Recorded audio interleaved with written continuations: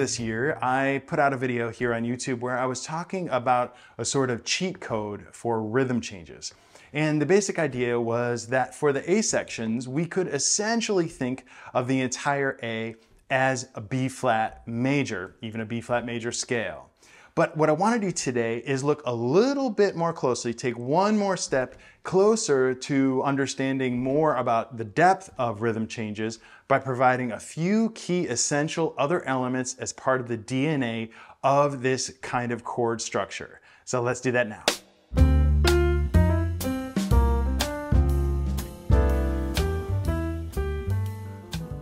Welcome to Learn Jazz Bass with Matt Rybicki. I'm glad that you're here.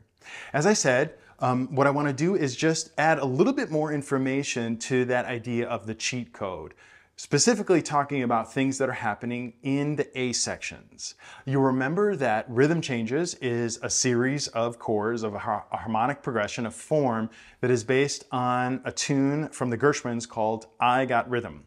And that progression that was written by the Gershwins isn't even exactly what we're playing now, nor was it even close to then. For example, in the swing era, it was very common to have the A sections get close to this idea I started with in the rhythm changes cheat code, where the entirety of the A section is basically just B flat major. And that you could just play B flat major scale throughout the whole thing and kind of make it work. But what I want to do, as I say, even though it's not exactly the same, I want to approach the skeleton of what is played now on the variety of things that can happen on rhythm changes. Add a little bit more information that's going to get you a little bit closer to playing authentically. Some really important anchor points. So let's take a look at the A sections in a couple of different sections of themselves. The first four bars, yes, you can still think of those first four bars as basically B flat major. But importantly, there is really an oscillation between B flat major and F7. So the 1 chord and the 5/7. There is that internal sense of tension and release that I didn't really talk about much in that other video. So basically we've got the first bar is essentially B flat major, and then in the second bar and fourth bar, there is an F7 of some kind, or that dominant sound of some kind, usually. So those are anchor points there in those first four bars. Let me just play roots and see if you can tell what I'm talking about. We'll do real slow, just root quarter notes. 1, 2, 3, 4.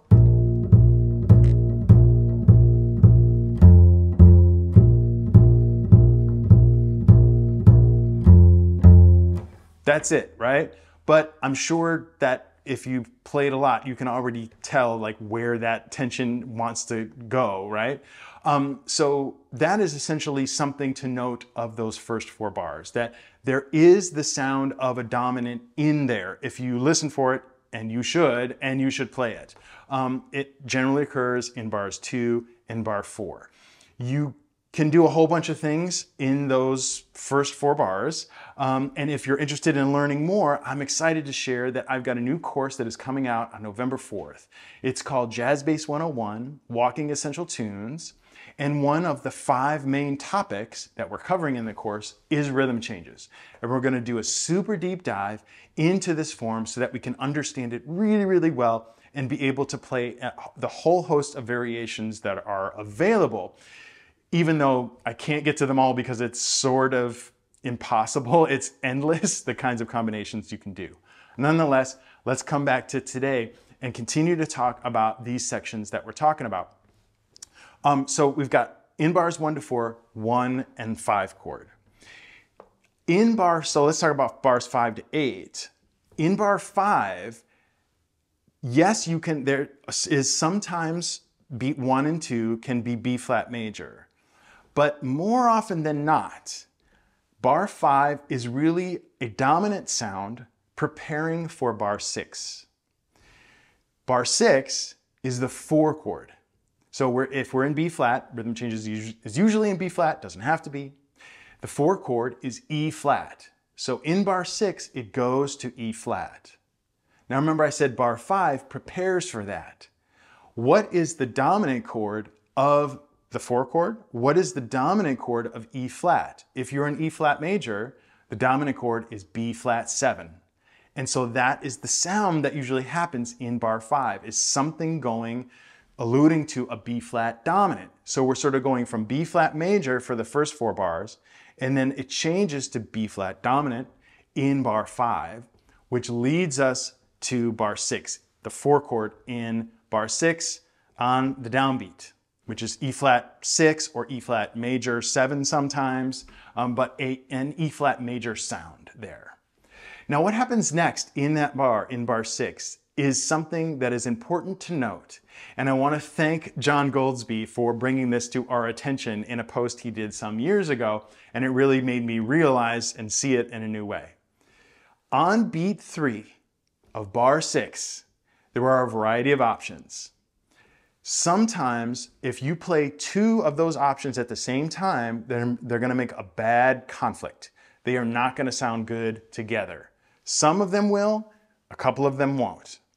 The options of beats 3 and 4 for bar 6 vary from playing the 5 chord there, like what happens in the swing era where the whole A sections are just B flat major basically. So you could play an F7 there, that's one option. You could also play an A flat 7 that is close to the original chords that the Gershwins wrote. So bar 6, E flat major, A flat 7. Some people also play, again beat 3 in bar 6, E flat minor something, E flat minor 6, E flat minor 7. Those are close to, especially the E flat minor 6 is close to an A flat 7 because it shares the G flat and the C that are in the A flat 7 as well. So those two sort of work together. The F7 doesn't really work with that A flat. Can sort of work. It's not great. But A flat 7, E flat minor can work together. F7 is an ish, sort of, kind of can work. The one where the real potential for conflict comes is that one of the other options is to play E diminished 7 there. E diminished as a passing sort of chord, a chromatic approach chord to the next bar. If you play F7, A flat 7, E flat minor 7, and somebody else, any of those choices, and somebody else is playing E diminished 7, that's not going to sound good. You've got a whole bunch of notes in all those chords that do not mesh well together. The good news is it happens fast, it goes by quickly, and most people will forgive it. Most people honestly can't hear it, to be honest. But of course, we're striving to be as sort of accurate and authentic as we can. So what do we do in that instance? There's all these options. How do we know what to play? Well, the first thing is to actually use your words. That's a cliche thing we say to kids, right?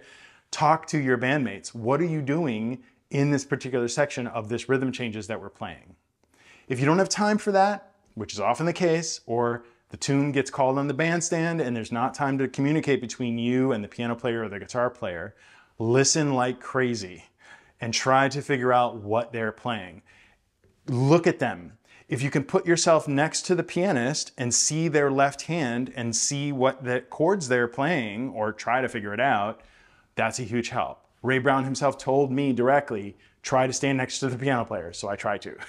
So you want to see what they're playing. And otherwise just listen like crazy. Last thing is, as I say, it goes by really fast. It can be forgiven, but we don't want to try to just give that away necessarily. We do want to try to figure out what's happening there. So again, bar 5, some kind of dominant sound leading to bar 6, which is the 4 chord. The second half of bar 6 is going to have some kind of different thing that's going to happen, a potential for damage.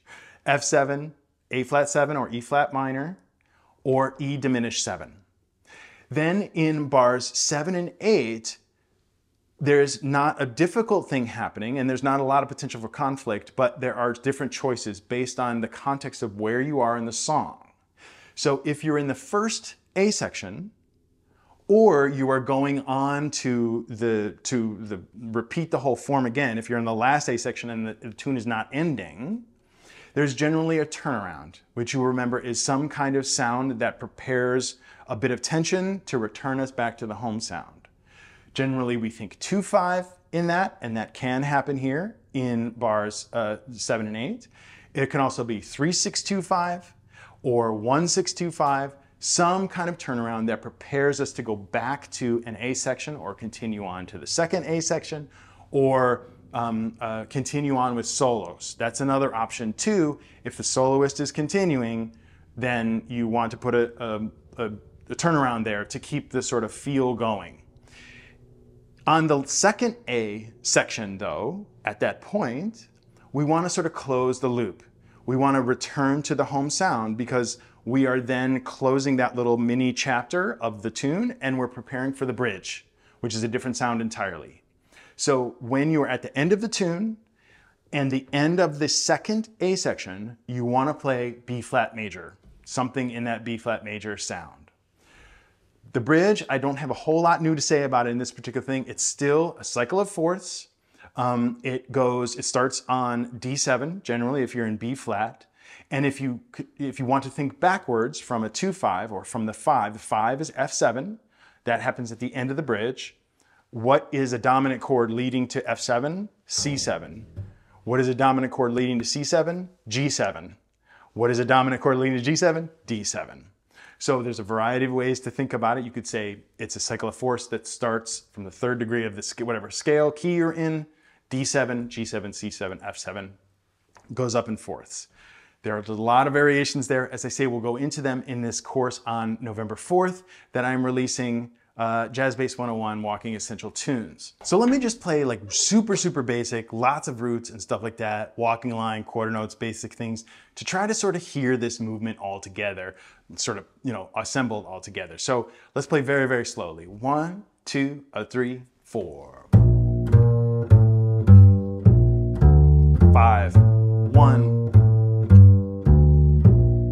5, 1 dominant, 4, diminished, 3, 6, 2, 5, 1,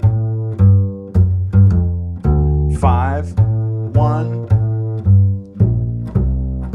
5, dominant 1, 1, A flat, 2, 5, 1, go into the bridge.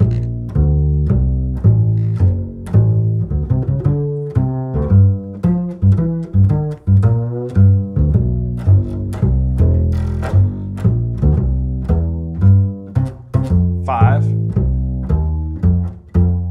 Here's the 1. 1, 5. 1 dominant. 4. A flat. 2, 5, 1. Now, of course, I ended it there, so I close the loop, as I say. We're trying to go back to that home sound. So hopefully this made a little bit of sense to you and that it will provide some information when you play rhythm changes and sort of take it up to the next level. There's a lot more variations to discuss and I hope that you'll join me in that course to talk about them. But nonetheless, this stuff should really get you far if you really look at that underlying structure of the rhythm changes and really have those as anchor points. It is going to allow you to be able to play a rhythm changes much more effectively and authentically. Thanks for joining me today. As always, I'm glad that you came. Check below for PDFs and so on. Like, subscribe. Always remember, straight ahead and strive for tone.